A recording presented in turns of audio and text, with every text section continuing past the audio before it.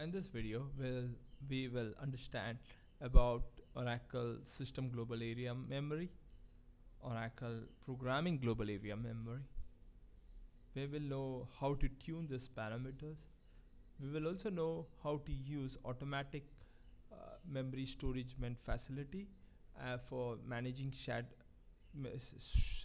managing system global area, and also see how to use programming global area for managing programming global area memory.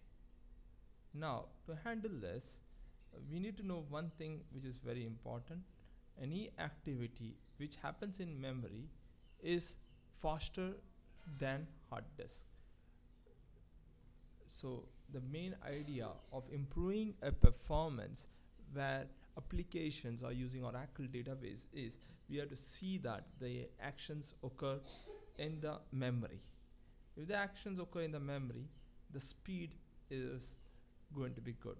But if the action occurs in a hard disk where the database has to contact the hard disk to look for some data blocks, etc., then the performance is affected.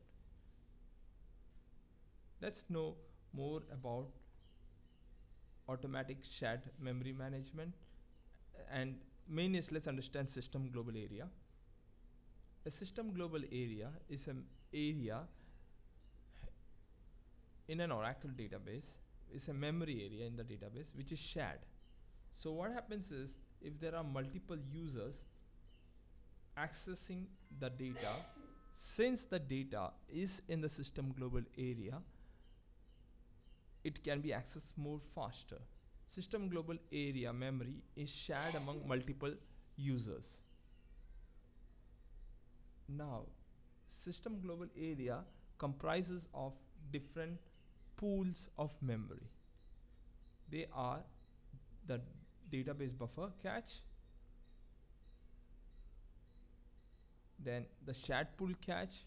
The database buffer cache is the place where the data is being stored. For example, when you select a table from an Oracle database, the contents are taken from the hard disk and put into the buffer cache. This is called the database buffer cache. Now, if any other users tries to access the same data, since the data is in the buffer cache, the performance is improved, since the database do not have to go to the hard disk to retrieve the data from the data file. Next important pool of memory is called the shared pool cache. The shared pool cache comprises of library cache and the dictionary cache. Library cache comprises of various latches, and it also consists of passcode of various SQL and PLSQL code statements. Now, what do you mean by passed SQL?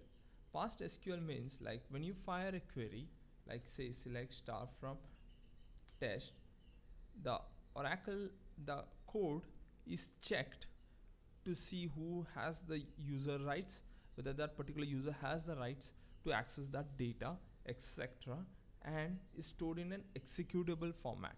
So this is called as a passcode. Now what would happen is if the same select clause is being fired beforehand, the passcode would exist in the shared SQL area, and this is how the performance of the database is improved.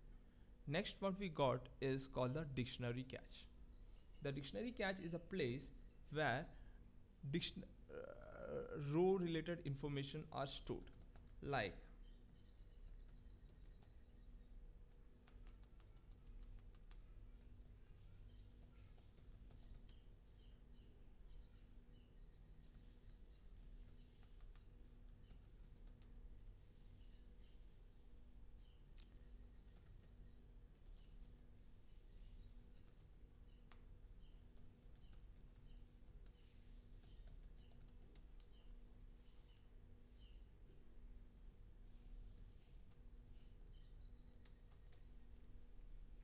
you see here, the various dictionaries are being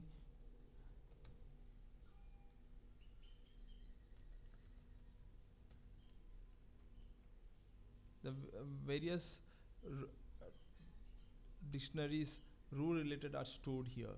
The number of get misses should be lesser.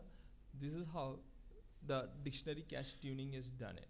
So this is right now we understood what is a database buffer cache and the shard pool cache. And